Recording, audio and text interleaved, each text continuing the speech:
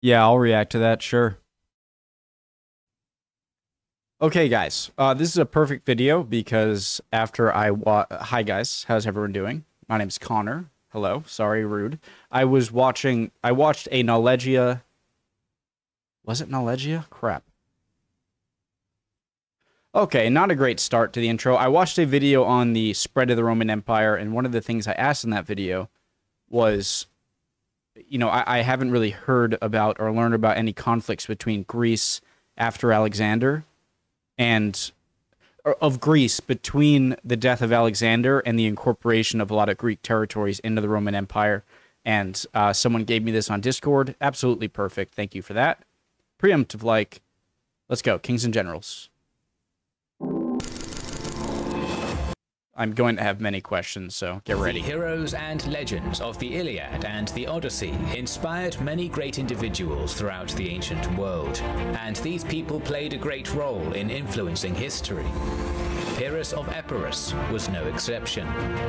His adventures and conquests around Greece, Italy, and Sicily during the early Hellenistic age gained him a reputation for martial prowess which was unmatched in history. And guys, it says here in the description, the life of Pyrrhus of Epirus is remarkable. He was born a few years after the death of his relative Alexander the Great and grew up during the wars of the Diadochi. Learned war under Alexander's generals, lived through and fought many battles. We know him from his wars against the Romans and their legions. So, just again, I couldn't ask for a better video to answer my questions. And his benevolence to his people and soldiers ensured that he would be remembered fondly by his adversaries and friends alike, while his rashness would make him a lesson for others. Welcome to our 4-part series on Pyrrhus, King of the Epirites. This video is sponsored by Imperator, Rome, the newest historical grand strategy game from Paradox Interactive. Build a glorious empire out of blood and marble. Take the reins of power over any of hundreds of ancient nations, including Rome and Carthage, as you slowly expand to dominate the classical Mediterranean, Europe, and India. Expand trade, build roads, and command armies on the most detailed map ever made for a Paradox game.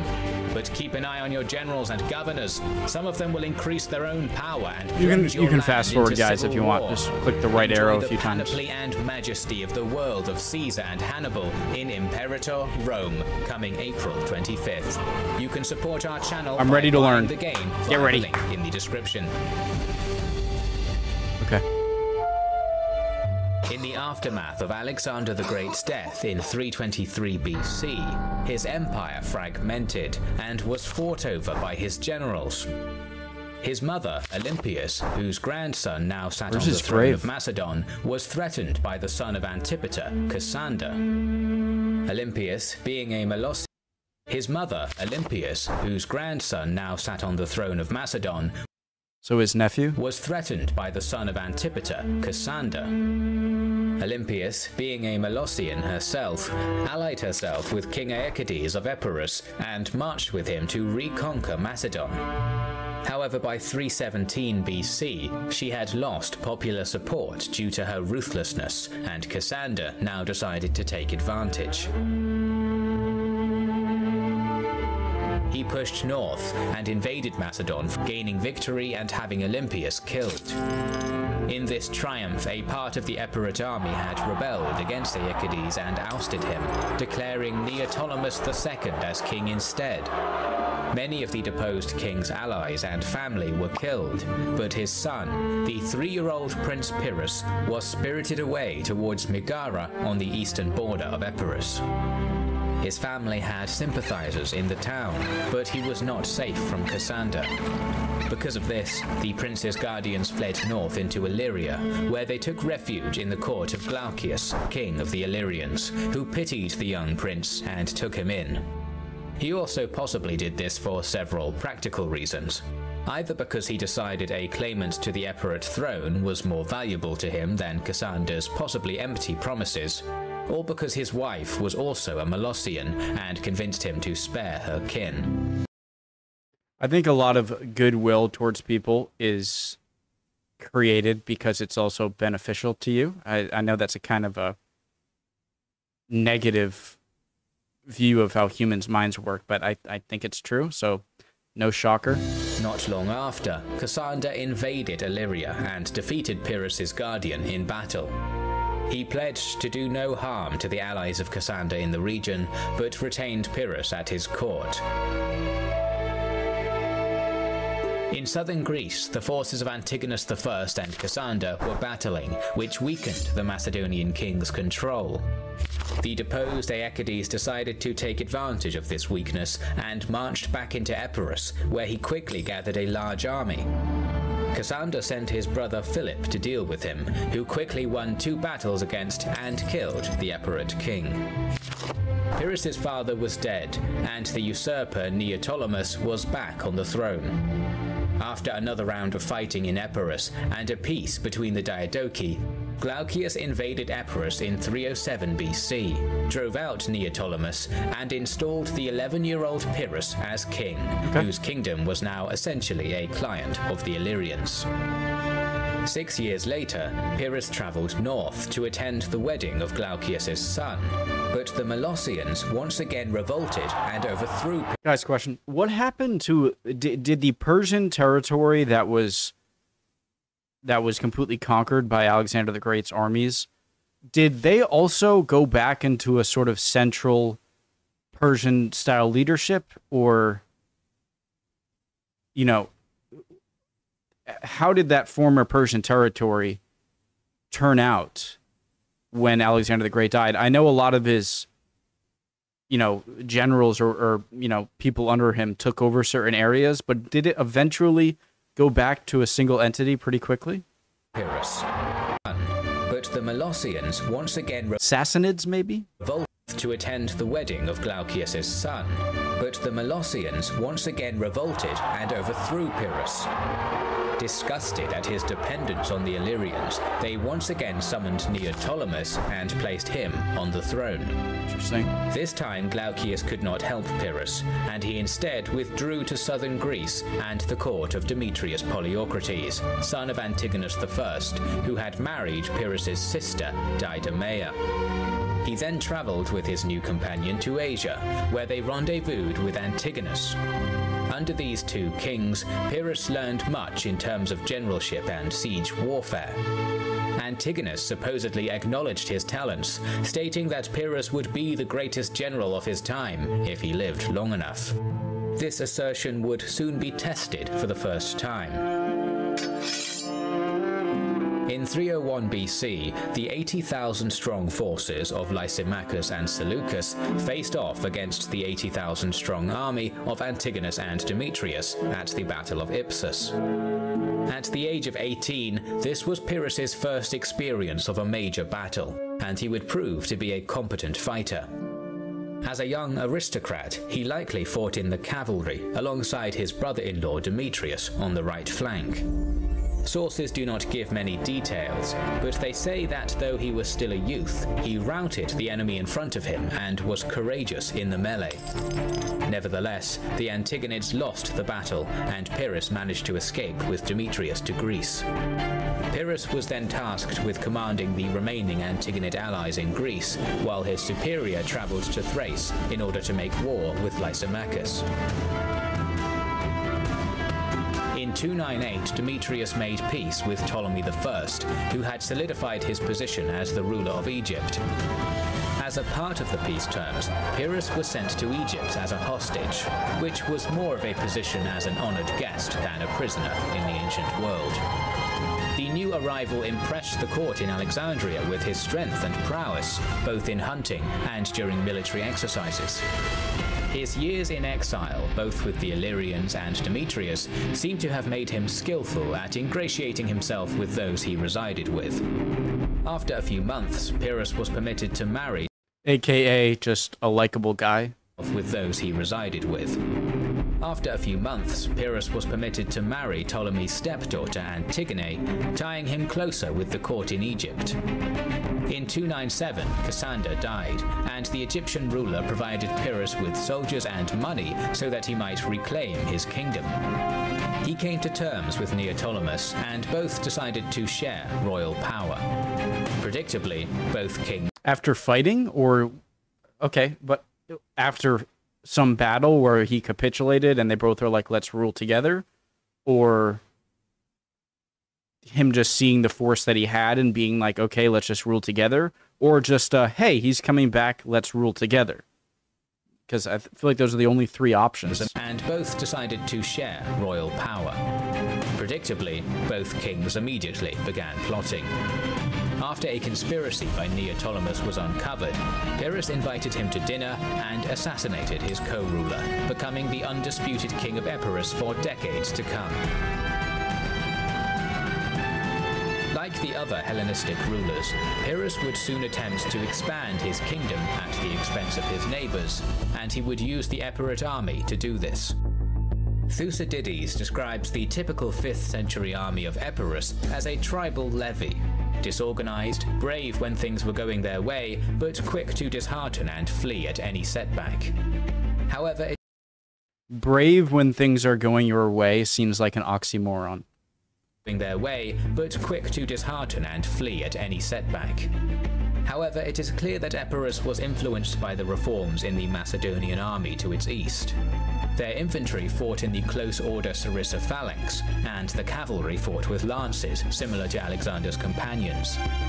At the start of his reign, it is probable that this new modern army of Pyrrhus had a total of 20 to 25,000 troops, and was a match for almost any of his contemporaries.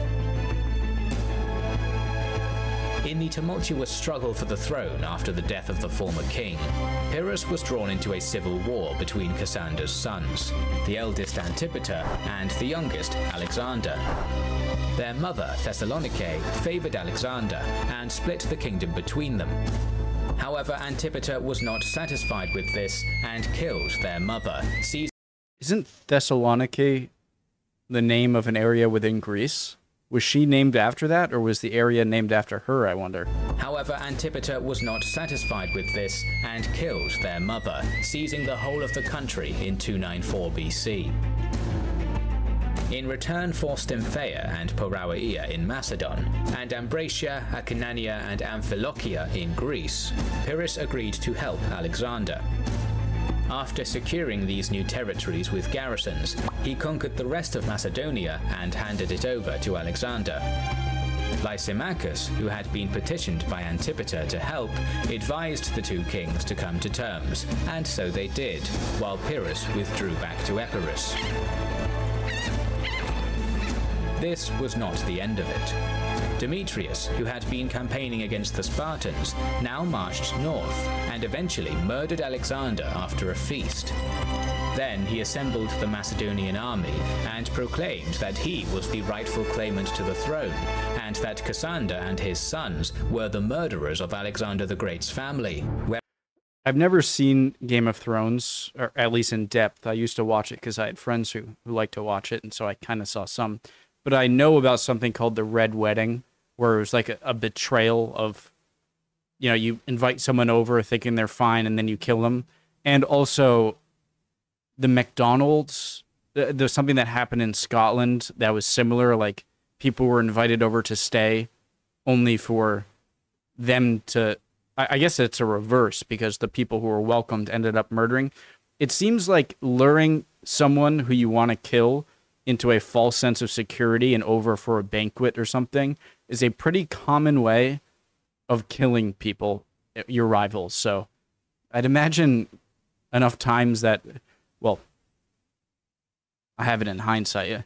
It seems like that's a common way of murdering your opponent. That Cassander and his sons were the murderers of Alexander the Great's family, whereas his own house had followed Alexander's legacy and attempted to keep it alive. This won the Macedonians over, and they acclaimed him the new king. By the end of 294... Wait, why is Constance... So this city was called Byzantium before anything, before Roman conquest, and then before it being renamed Constantinople, and obviously before renamed Istanbul. Interesting. 4 BC, acclaimed him the new king. Sorry. This won the Macedonians over, and they acclaimed him the new king. By the end of 294 BC, Demetrius controlled a powerful empire, consisting of the entirety of Greece, with the exceptions of Sparta, Messenia, and Pyrrhus's kingdom, with which he now shared a border. The former master and apprentice would be rivals for years to come. Meanwhile, Pyrrhus's wife Antigone died in childbirth, and he embarked on a series of political marriages which gained him the island of Corcyra. The Greek cities revolted against the Macedonian king. Are most childbirth fatalities on the mother's side due to blood loss? And because they didn't have a way of, like, blood transfusions that... And so it was almost always unfixable if the mother bled too much in delivering the baby? Twice. The Greek cities revolted against the Macedonian king twice in 293 BC. Encouraged by this, Pyrrhus invaded the western part of his neighbor's kingdom with around 30,000 troops and exacted tribute from a few cities. Responding almost immediately, Demetrius marched against Pyrrhus with a vastly superior army, and so he retreated into Epirus before the Macedonians could bring them to battle. Before leaving to besiege Thebes, Demetrius left an 11,000-strong garrison under his best general, Pantaucus. Smart. While he was back in Epirus, Pyrrhus's wife Lanassa, the daughter of Agathocles of Syracuse, deserted him and offered herself and Corcyra to Demetrius, stating that she could no longer bear sharing her home with Pyrrhus's other barbarian wives. Without any navy to oppose his former comrade, Pyrrhus sat back and allowed Demetrius to take both Corcyra and Leucas. This was just a prelude to his future plans. Being just as restless and ambitious as Pyrrhus, Demetrius now attacked Epirus's Aetolian allies in 289, neutralizing them and leaving Pantaucus to occupy them before marching into Epirus. He marched north through the mountain passes to invade Ambracia, while Pyrrhus, hearing of the invasion, quickly assembled a force to oppose Demetrius and marched south down the coastal road. However, as the two armies were now on different roads, they passed one another by. While the unopposed invader now plundered the Epirot countryside, Pyrrhus encountered the 10,000-strong Macedonian force of Pantaucus, which had been left to garrison Aetolia. The army of Epirus likely numbered around 20,000 soldiers and heavily outnumbered their enemy. It is probable that, due to the veteran nature of the soldiers, Pantaucus's reputation as Demetrius's most competent commander, and the mountainous terrain of Aetolia, the battle was evenly matched despite Pyrrhus's numerical advantage. The Macedonians held firm despite the heavy fighting. During this melee, the two commanders sought one another out, and Pantaucus challenged the Epirot king to individual combat. Pyrrhus, not being one to yield to anyone in daring and prowess, accepted this challenge. After first throwing their spears at one another, the two combatants dueled with swords. Pyrrhus was wounded at first, but then quickly gave Pantaucus 2 wounds in return, one on the thigh and then the deciding wound to the neck. Demetrius's general was then carried away by his bodyguards, and being inspired by their commander's victory, the Epirot phalanx cut their enemy to pieces, killed many in the pursuit, and captured 5,000 prisoners. I was going to ask, like, if depending on how that battle between the two leaders turns out, would they just surrender to them? That answers my question. Pyrrhus promptly released. Phalanx cut their enemy to pieces. Being inspired by their commander's victory, the Epirot phalanx cut their enemy to pieces, killed many in the pursuit, and captured 5,000 prisoners, whom Pyrrhus promptly released. This was Pyrrhus's first victory as a commander, and he had conducted himself in a brilliant manner, both in his generalship of the army and his personal courage in the duel. His army, jubilant with victory, now gave him the title Eagle, a moniker which would remain with Pyrrhus throughout his life and future conquests. The Epirot king, in an act of humility to his soldiers, stated, "Through you, I am an eagle, for how should I not be when I have your arms to sustain me?" In addition, the defeated Macedonians now had a high opinion of Pyrrhus and his skill in arms, a fact that would play a part in the wars to come. And he let the other guys series go. on Pyrrhus is just starting. Great video. Obviously, this didn't get into the actual fighting between Greece and Greek kingdoms, Greek armies and Roman armies, but this is the precursor to that. Some good background knowledge for sure. So I look forward to watching the next few episodes. Love you guys. Hope you're all doing well. I'd appreciate any comments down below. I have a few more videos to get to before the day's over. Love y'all. And hopefully I'll see you guys again. Please, you guys are so awesome with the comments. Even in videos like this where I don't expect too many views, I still get a few that answer my questions. Thank you for that. See you guys next time. Bye.